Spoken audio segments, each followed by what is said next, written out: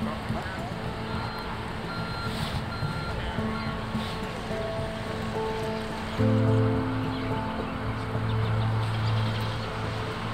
wake up every day, our soldiers know that we have a mission. You know, when we sign and we join and we sign on that dotted line, we understand that, you know, we're going to be in the elements, in the cold, and it takes us that sense of pride of being in the United States Army, in the Pennsylvania Army National Guard, that really embraces and we take hold of the fact that we get to serve our country. And that's, to me, that keeps morale up again.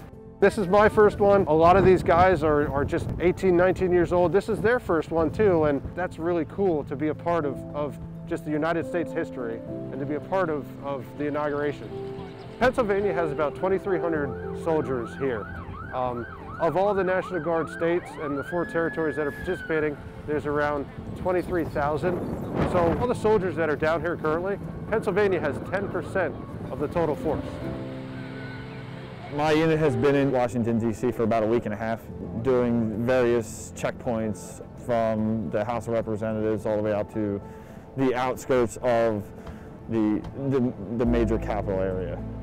It's been pretty quiet here. It's been calmed down a lot, given the events from January 6th and everything. But it's just the presence of us being here, I think, instills a lot more of the safety aspect.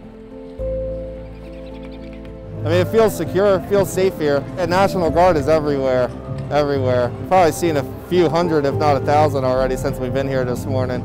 We've been planning on coming anyway, and then after what happened at the Capitol 2 weeks ago, we decided that we were definitely going to come to just show that we're not going to be intimidated by thugs, and we're going to support our president no matter what's going on.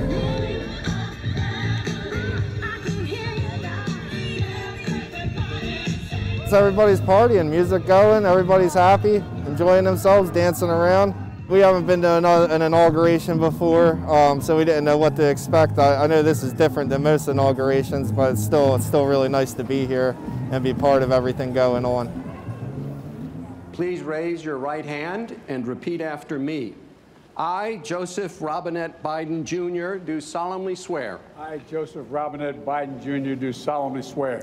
That I will faithfully execute. Hope brought me here. We're just so glad that it's over and that a new administration is coming in. It's a day for celebration. We finally did it. I mean, this is a fight that I've been fighting since 2007, like 16, 17, that we have a president who is actually going to listen to science, who is going to listen to the people, and who is going to actually unite our country in a way that hasn't been for the past 4 years. Today, on this January day, my whole soul is in this. Bringing America together, uniting our people, uniting our nation. And I ask every American to join me in this cause. It's amazing, and so it really is like a moment to see. So I definitely wanted to be here for that.